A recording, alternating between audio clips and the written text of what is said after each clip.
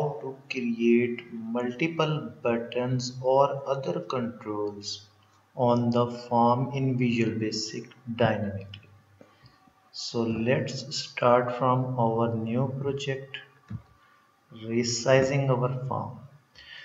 First of all, we will have to do two things. First of all, we will have to drop a control, one button or any other control on the form. Secondly, we will have to press Ctrl plus C or copy this control and Ctrl plus V. The message box will appear that are you trying to create control array? We will see that yes. Here is the two command buttons that are part of an array.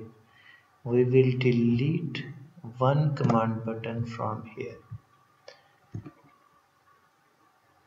We can also set property of this command button as visible to false.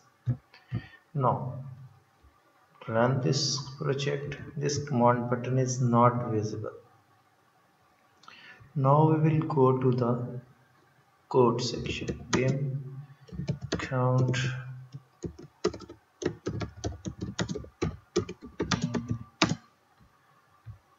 in form declaration we set count is equal to 1.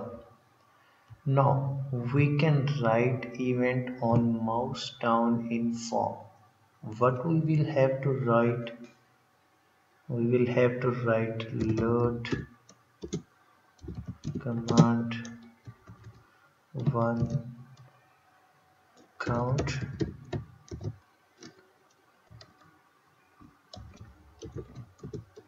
with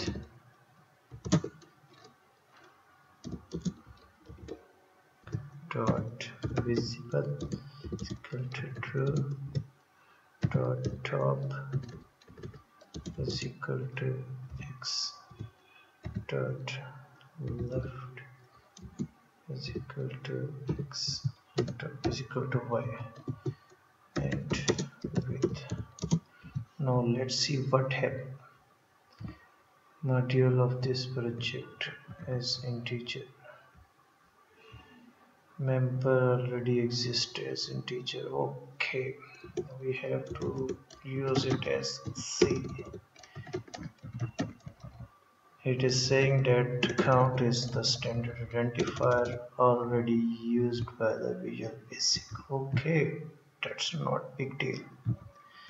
Now try this one is amazing. Okay, we will have to C is equal to C plus 1. Now let's try. This is the command buttons. These are the command buttons that are displaying on the form multiple times. Where we click, this command button is appearing. We can also change some properties of newly created command buttons such as back color is equal to RGB 100 multiplied by 256.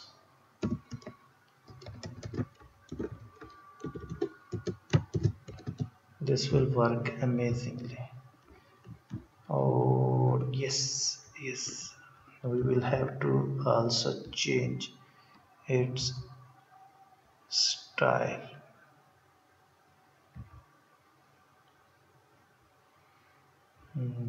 Yes, style to graphical.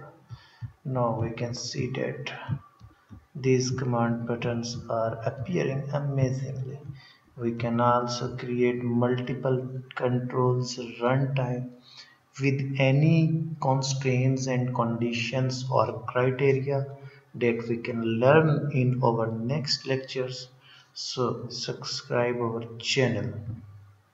Thank you.